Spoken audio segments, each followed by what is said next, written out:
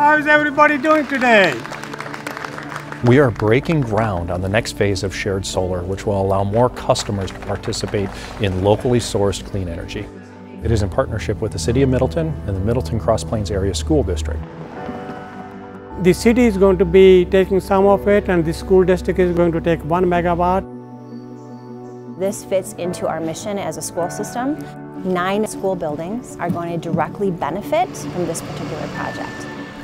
It will provide more renewable energy for our community. This will produce about 10 million kilowatt hours of energy, which is enough to serve about 1,500 households. This is a voluntary initiative. MG&E isn't required to offer solar to customers. So now it's up to the individual customers and business customers to step up and start receiving solar energy. I'm excited. It's happening. It's going to make a difference. It's a huge deal. Our ultimate goal is net zero carbon electricity by 2050, and this is another step in that process. This is the beginning of something really big.